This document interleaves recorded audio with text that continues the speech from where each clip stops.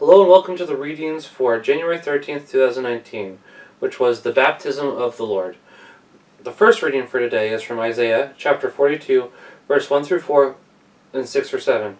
And in some, it could have also been chosen to have done Isaiah chapter 40, verse 1 through 5 and 9 through 11.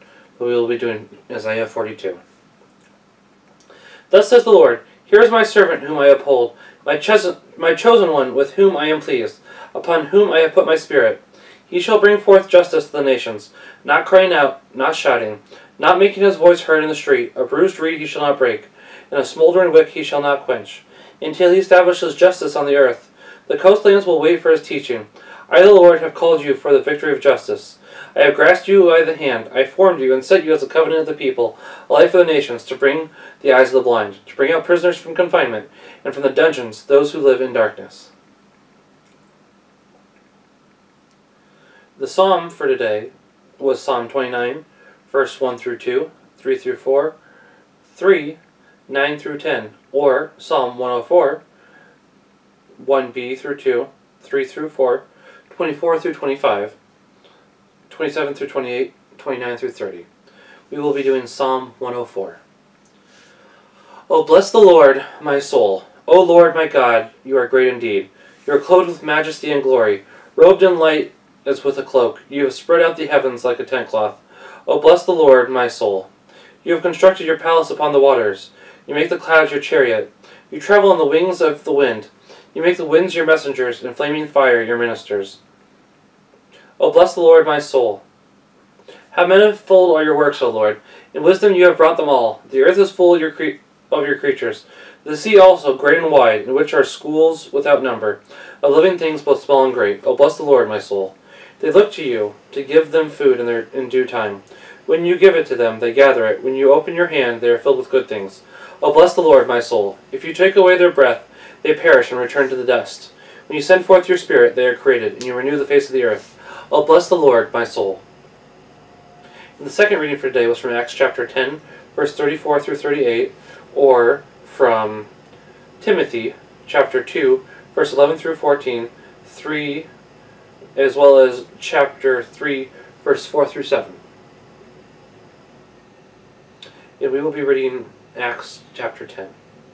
Peter proceeded to speak to those gathered in the house of Cornelius, saying, In truth, I see that God shows no partiality.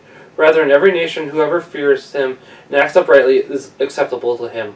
You know the word that he sent to the Israelites, as he proclaimed peace through Jesus Christ, who is Lord of all.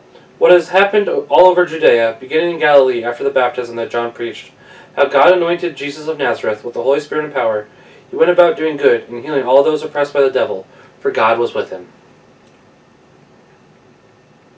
Alleluia, alleluia. The heavens were opened, and the voice of the Father thundered, This is my beloved Son. Listen to him. Alleluia, alleluia. The Gospel for today was from Luke chapter 3, verse 15 through 16, as well as 21 through 22.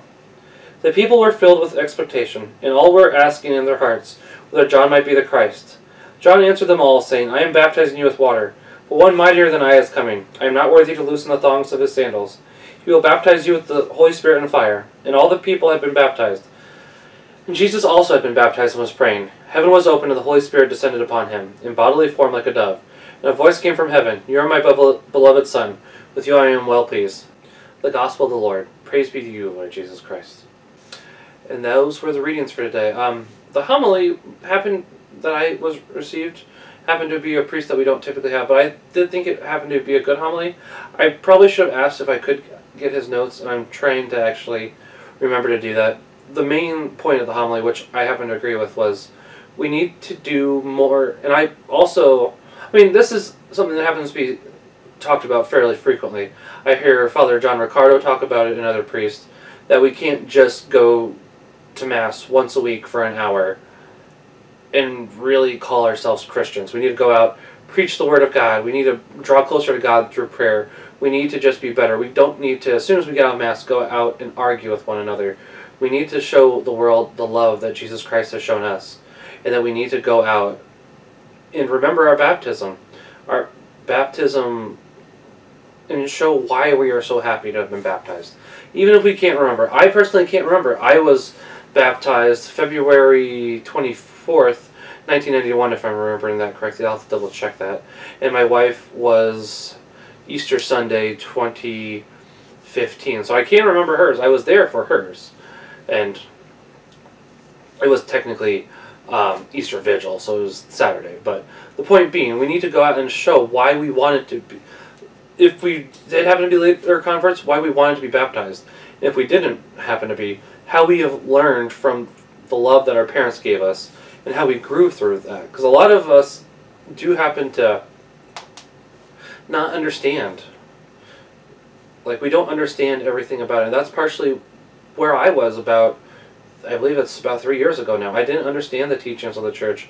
I didn't understand why I should follow the teachings and everything else. But as I've grown deeper in trusting God, the church's teachings do make more and more sense, and why we should follow the church that Jesus Christ himself established, and why we should be better about this. And it's kind of amazing when the pieces start to click together, how we do need to be better and trust in the Lord, as the Lord has given us so much. He came for us, and he died upon the cross. He took all of our sins, past, present, and future, into that one time and died for us. That way we might all be redeemed. What we need to do now is go out and evangelize people, spread the good news. That way they can know that they too are freed from their sins, and that they can make it to heaven as long as we all follow the word of the Lord. Thank you very much for joining me today. You make sure that you all have a wonderful week, and God bless.